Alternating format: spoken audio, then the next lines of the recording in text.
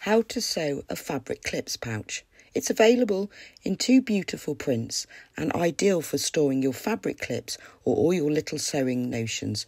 Follow me and I'll show you how. Cutting out.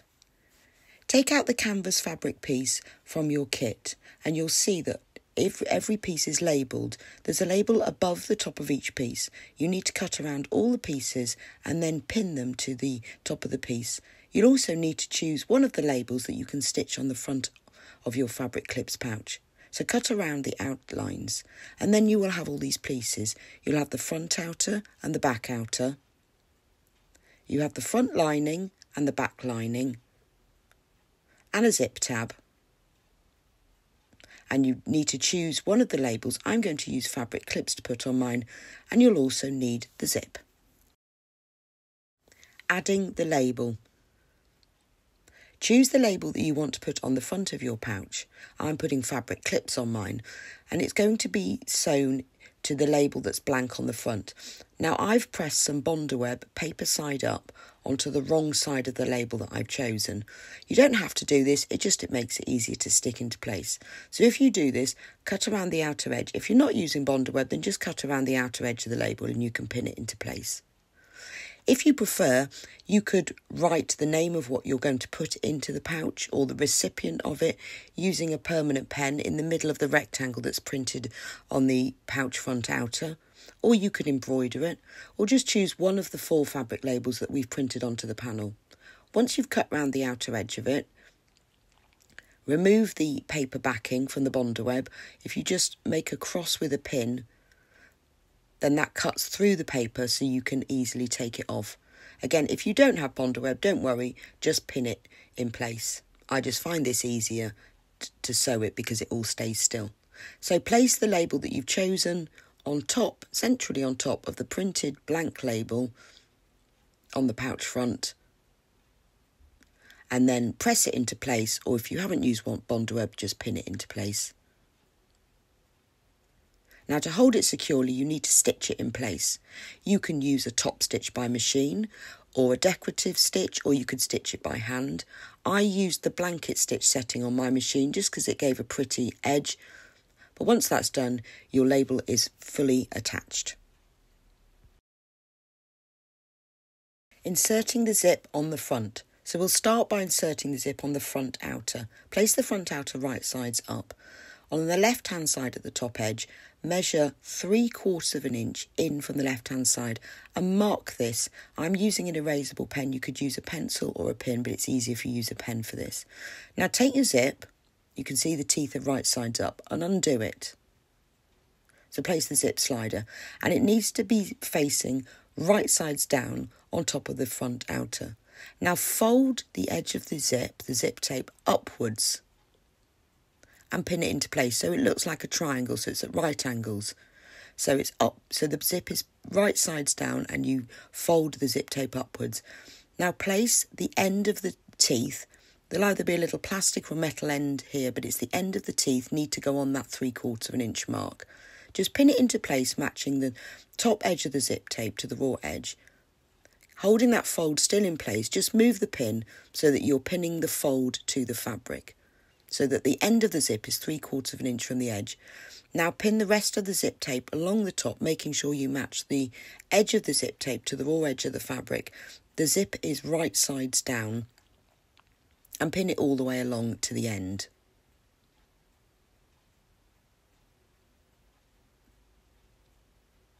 Now measure and mark on top of the zip tape 1 inch in from the right hand side of the zip pouch outer. So make a little mark, and that's where you're going to stop stitching. 1 inch in from the end.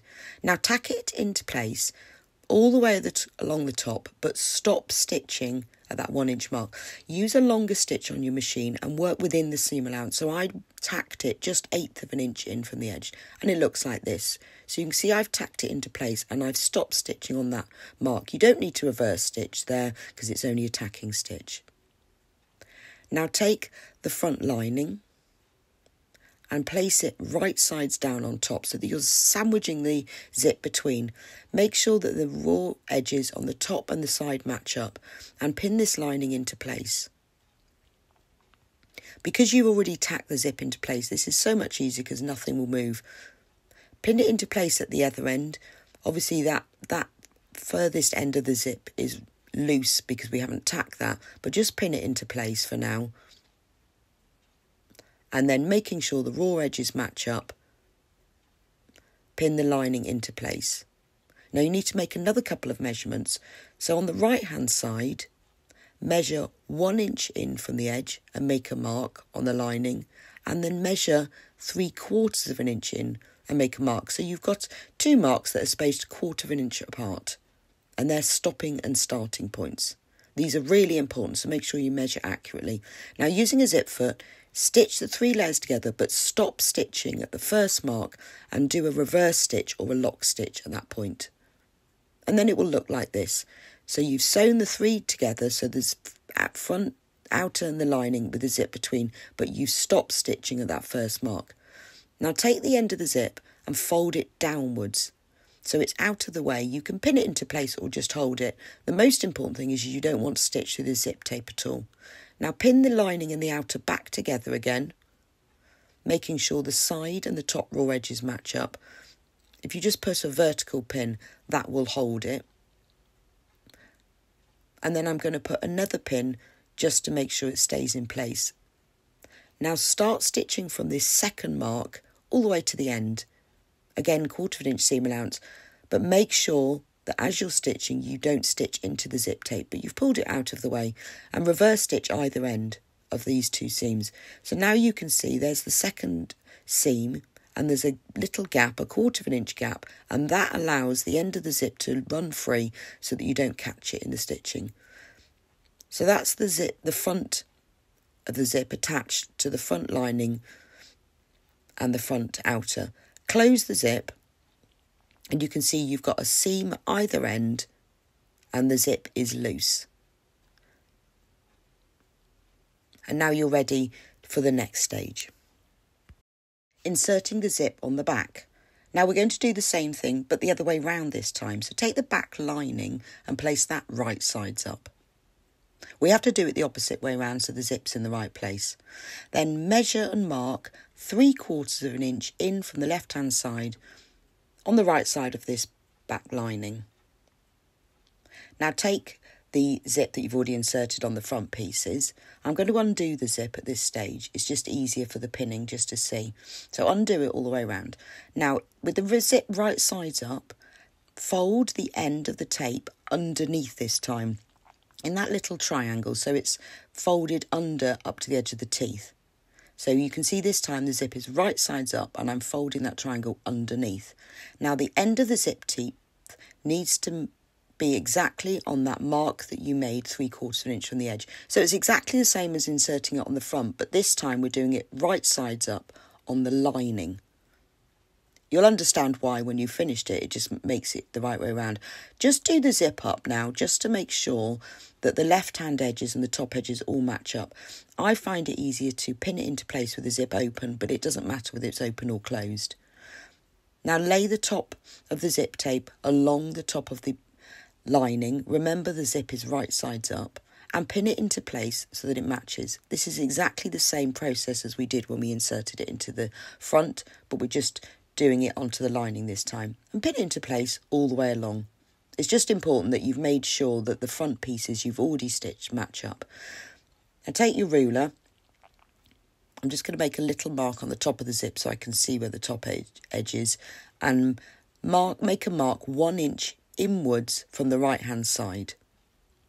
Then tack the zip into place all the way across the top, stopping at that 1 inch mark.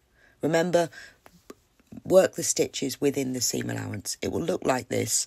This just makes sure the tacking stitches can't be seen later, so you don't have to take them out. And I've stopped stitching at that 1 inch mark.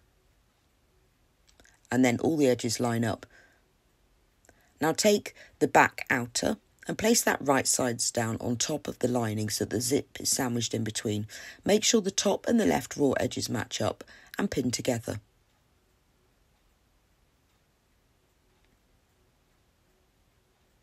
I'm just going to pin it a bit further down. It just helps to keep it lined up. And then pin it together across the top edge, making sure the raw edges match up and you're pinning into the zip as well. Pin it at the other end. Just make sure that you're matching up the raw edges with the lining and the outer. This just helps to keep everything straight later on if you make sure all the side raw edges match up.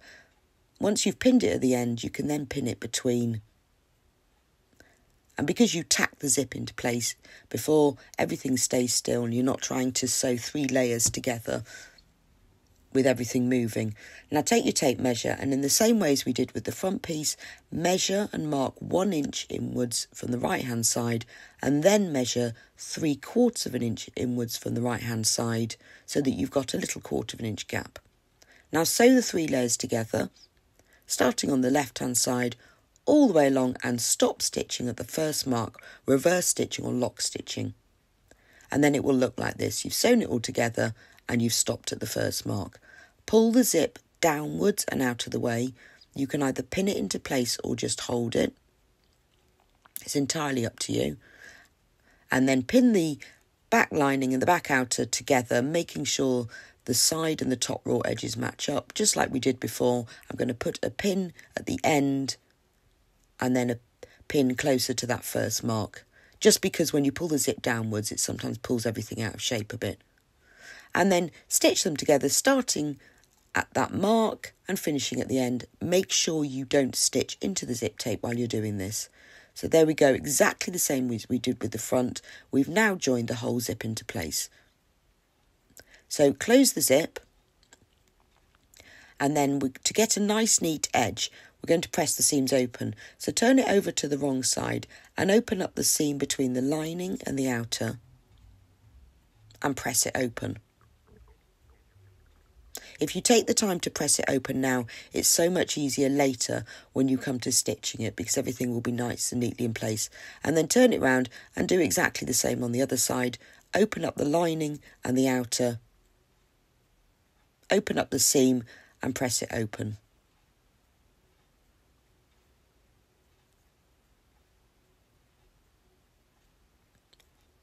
Now turn it round and we're going to give it a really nice press. So making sure that the linings and the outers are wrong sides facing. The seams that are on the edge, so there's those last little bits of seams, move them so the seam is laying right on the edge, just like this. So just adjust it a bit and then press it. I'm just making sure the raw edges are matching. With your fingers, you can just make sure the seam is right on the edge. You can roll it between your fingers if you find that easier. And then do that at the other end as well. Inserting a zip like this means that you don't have to deal with the zip ends. It makes it a lot easier. And also, by having the zip extending beyond the pouch, it means that you can access everything inside a lot easier as the zip goes beyond. Now, just for a final pressing finish, press the top so that the seam lays right on the edge. So the outer, so the front outer and the back outer, pull them out a bit so that the seam that you've sewn it to the zip is lying right on the edge. Give that a press as well. And then turn it over and do the same from the lining side. So pull the lining, just smooth it out with your fingers, making sure the seam lays right on the edge, and give that a press. And then do it on the other side as well.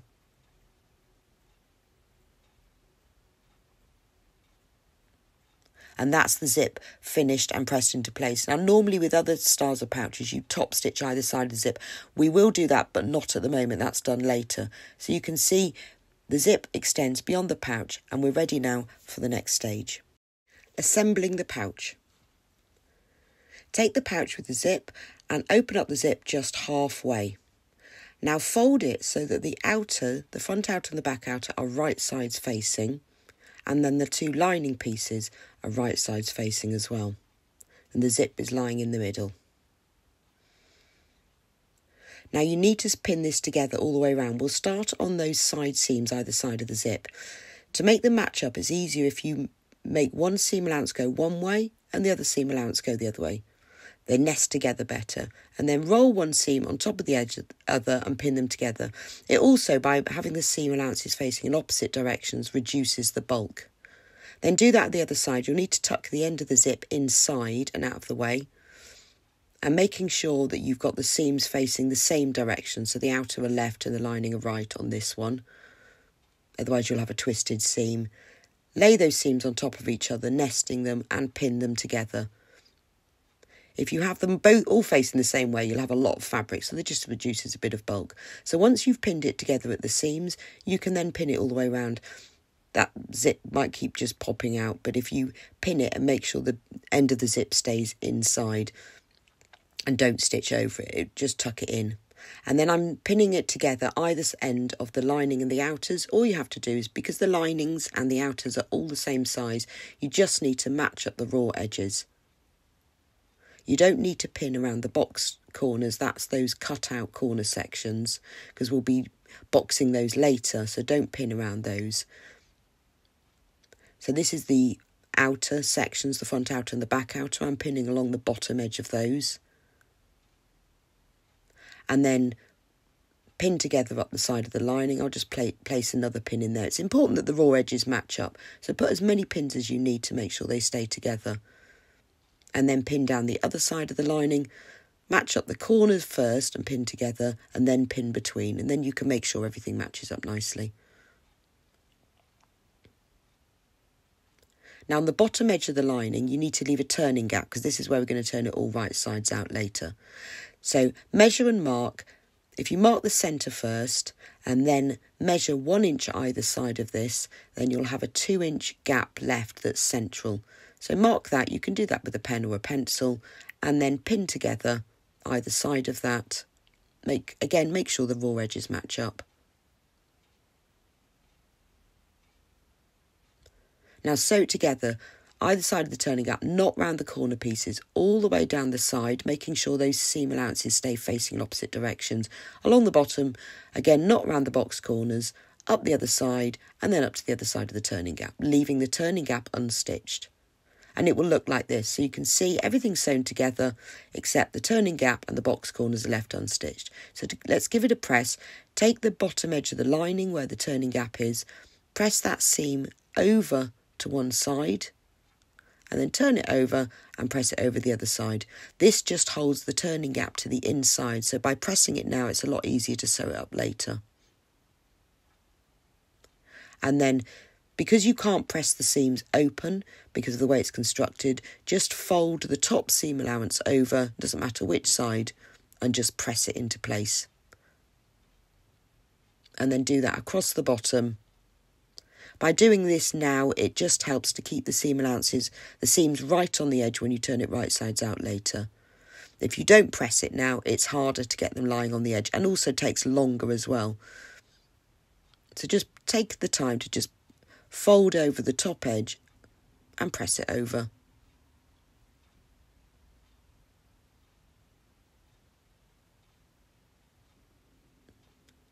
Now the pouch outer section is finished. Boxing the corners. By boxing the corners, this will give your pouch some depth. So take one of the outer corners and open it up so that the side seam and the base seam match up exactly. So open it out and then just have a look inside and make sure the side seam and the base seam are sitting exactly on top of each other. You can either do this by rolling them on top of each other, or you can push a pin through from one seam to the other to make sure they meet up. Once you're happy that they meet up, pin them together. Then open out the corner so it's fully open. You can see it forms like a straight edge across the top and triangle sides down either side. Flatten it out. You can just press it with your fingers just to make sure there are no creases on either side, and then pin it together across the corner. Once you've done that, sew together all the way across the corner. And then it will look like this, and this is one corner boxed. Repeat that to box the other outer corner in the same way. Then box the two lining corners, again by opening it out and matching the side seam and the base seam. Pop the zip back inside if it keeps coming out. Just make sure you don't sew through the end of that zip. And then box the other lining corner in the same way. And then your pouch will look like this. So all four corners are boxed, which gives the pouch the depth. And there's the turning gap. Now I'm going to show you another little tip. It's not in the instructions, but this will just help to keep everything together. And you don't have to do this, but it holds it together. So take the outer and the lining and follow the seam across with your finger, you can see, and then place them together. so that the seams match up, and then pin them together all the way across the top. This just will hold the lining inside.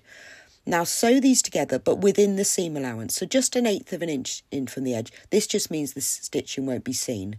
And then it will look like this, and you've sewn those two corners together. Repeat that on the other side. So take the outer seam, follow it along with your finger, all the way along to the lining, along the lining seam, and then fold it together so it looks like a little pasty. Again, match up the seams and pin together.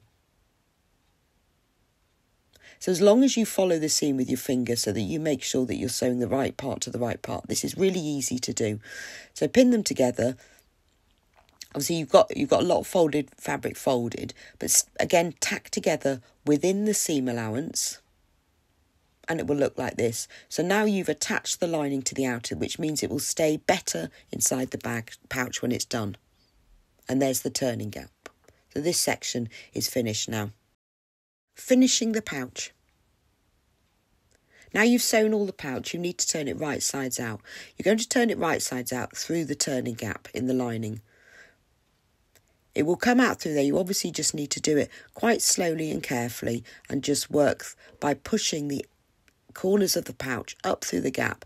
I tend to just pull out a little bit and then push another piece and pull out a little bit. It will all turn out right sides out, but just don't do it too roughly or you'll split the seam. Just do it gently and one bit at a time, and then the whole pouch will be turned right sides out like this. So you need to just undo the zip, and you may find that with all the sewing that the end of the zip has popped through to the inside. So just poke that back out, because the zip tape needs to be out on the outside of the pouch. So just pop that back through. So you can see everything is nicely boxed and finished. So you just need to sew the turning gap in the lining closed. Now you can either top stitch this by machine or you can slip stitch by hand. Take the edges of the turning gap, which you folded and pressed under earlier, but fold them back under if they've come out at all, and then pin them together. I prefer to slip stitch this by hand, only because it's a little turning gap and I want it to sit really nice and flat inside the pouch. So to do this, just take a matching thread and a hand sewing needle and thread the needle through one end of the turning gap seam and work 2 or 3 stitches on top of each other just to secure the thread, and then work a slip stitch or an over sewing stitch just by putting the needle under the fold of the fabric on one side and out through the fabric on the other. This will form small vertical stitches from one side of the turning gap to the other, and the long stitches are underneath the folds of the fabric. Because this is a nice flat bottom pouch that you're going to be storing lots of items into, by having a flatter seam by slip stitching, it just looks neater. But if you want to machine top stitch, that's absolutely fine. It just will have a little ridge instead of a flat seam, but it really doesn't matter. And when you get to the end of the seam, just work a few stitches on top of each other to secure the thread, and then cut off the thread. And that's the turning gap closed. Just trimming the starting end. So you can see it's a nice flat seam across the base. Now turn the whole thing right sides out again and push your fingers inside just to push out those boxed corners and the bottom. Now we're going to top stitch around the top edge. So because you pressed everything earlier, it's a lot easier to do now. You might find things have moved slightly with all the turning right sides out, so you can repress it. But then top stitch all the way around the top edge, making sure you don't sew into the zip, and it will look like this. This just holds the lining and the outer together and gives a nice neat finish as well. And the lining is held inside, so to just finish it off, press along the seams and from the bottom of the front outer and the back outer, and that gives it its pouch shape. So your pouch is finished. All you need to do is add the tab. Adding the zip tab. So take your fabric pouch, now it's all finished, and close the zip. That's really important, make sure the zip is closed. Now lay the zip and the pouch down flat and measure 2 inches along the zip tape to the right of the right hand seam, so that therefore you're measuring so that the zip extends 2 inches beyond the end of the right hand seam, and make a little mark and then cut across the zip. So it's 2 inches from the right hand side. I'm just going to re-measure that just to show you. That's just enough so that you can sew a tab on that it will open nicely. Again, make sure your zip is closed before you cut this off. Trim all the way across the end in a straight line across the zip tape through the teeth. Now to secure this, just pop it under your machine and work a few stitches slowly backwards and forwards. That just stops the teeth coming undone. Now we're going to make the zip tab. This just neatens off the end of the zip and adds a nice extra little finish. So take the zip tab, you can remove the label, and on the top long edge you need to turn this over by 1/4 inch to the wrong side. So if you measure 1/2 inch, I do this on my ironing board or mat and just poke the pins in. You can mark it with a pen, but I'm just going to poke some pins in. 1/2 inch. So this is along the top long edge. And then fold that over to meet up with the pins, and then you've turned it under by exactly 1/4 inch. I find this is the quickest and easiest and most accurate way to turn something over by 1/4 inch, is if you measure double the distance and then fold it over. So just press that into place to hold it. So this will be the top of the zip tab. Now once that's done, fold it in half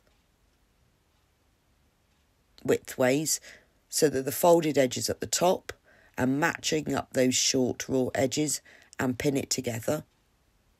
And then sew it together, making sure those folded under edges stay folded under, so you stitch over them, and then it will look like this. Just press a little crease because you need to remember where the centre is. Pop your finger inside and open up that seam allowance. You can just do this with your fingers. Match up the seam allowance to that crease, and then that means that that seam is in the centre of one side. Give it a little press to hold it, and then pin it together along the raw edge that's showing there. And then sew together along that raw edge. Once you've done that, it will look like this. Just trim off the corners of the bottom raw edge. This is just to remove the bulk, and it will help the corners to stay at right angles. And then turn it, the little pocket, right sides out. Just do this slowly. It's only a little pocket, but if you just push the edges in with your fingers to start with, it will all turn right sides out. And then to make sure that the corners are pushed right into the edges, use a pointed tool. I'm using the stick that comes with my turning tool, but you can use any point turner. Just make sure it's not too sharp, and push it in very gently so you don't go through the fabric or the stitches. And then the little zip tab is finished. So roll the seam, the bottom seam, between your fingers so it's nice and flat. And then give it a press at this stage so that you've got a nice, neat little zip tab end. So it's a little pocket to put your zip in. So take your zip and the end that you've cut and sewn across, slide that into the pocket, making sure that the top of the pocket is at the top of on the top of the teeth, so that the zip will fit really neatly inside. So make sure it's central. I've designed it so the tab is a little bit bigger, but not too much. So make sure it's central and pin it into place, making sure you pin through the front of the zip tab pocket and the back and through the zip. And then top stitch into place all the way round all 4 sides. And then it will look like this. This secures the end of the zip, but also adds a little bit of decoration. Now your fabric zip pouch is finished, so you can open it all really wide so that it's easy to work from. So if you fill it with fabric clips or any other sewing accessories, it's easy to access them and work from. So just fill it up. I'm popping my fabric clips inside here. You can get lots and lots in there, and you can keep it by your machine or your sewing table so you can access them, and you can use it as a basket. Then close the zip and you can transport them, and they're easy to carry.